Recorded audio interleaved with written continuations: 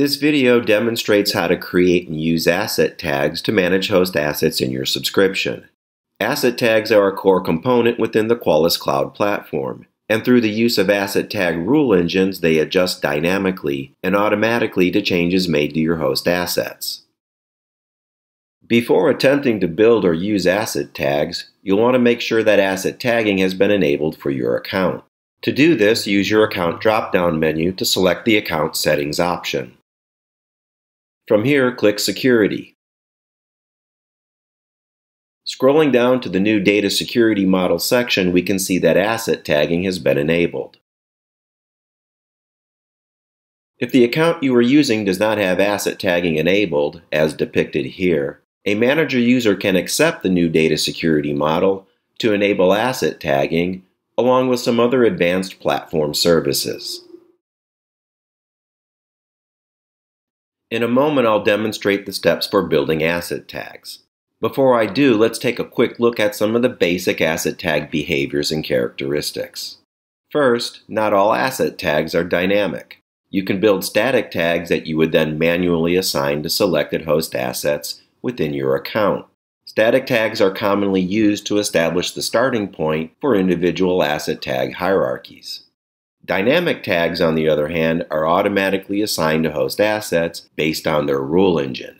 Asset tag rule engines focus on different host attributes, and when these attributes change, so do their respective tags. Asset tags are commonly grouped or organized into asset tag hierarchies.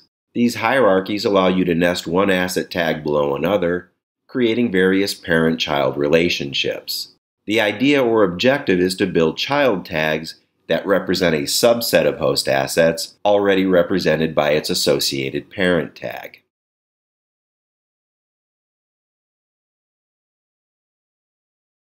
Earlier, I demonstrated creating an asset tag using VM's Asset Search.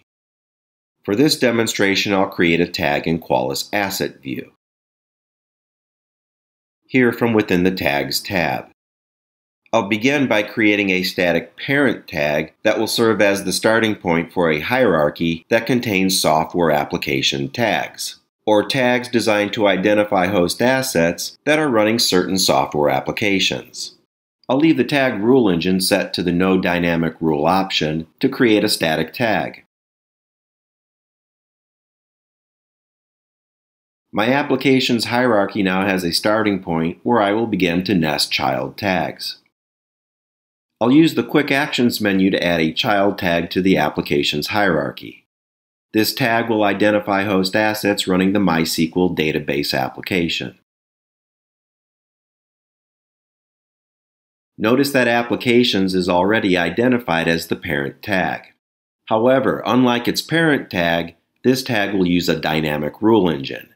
Each dynamic rule engine focuses on different asset characteristics, such as the name of the asset's IP address, open ports discovered, the host's operating system, software installed on the host, or vulnerabilities detected on the host.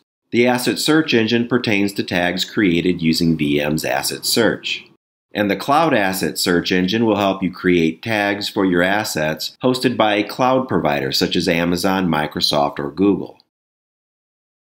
I'll select Installed Software.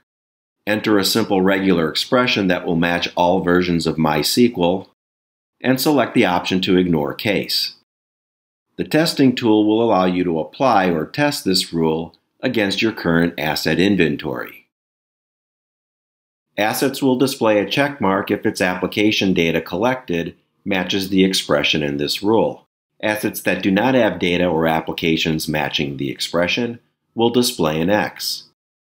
I'll select the option to reevaluate this rule against my current asset inventory when it is saved, and then continue and finish to save.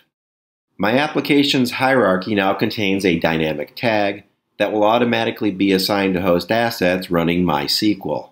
And because I selected the option to reevaluate the tag rule on save, I can quickly find its associated assets. In the next video, we'll take a quick look at using asset tags as scanning and reporting targets. Thank you for watching this Qualys training video.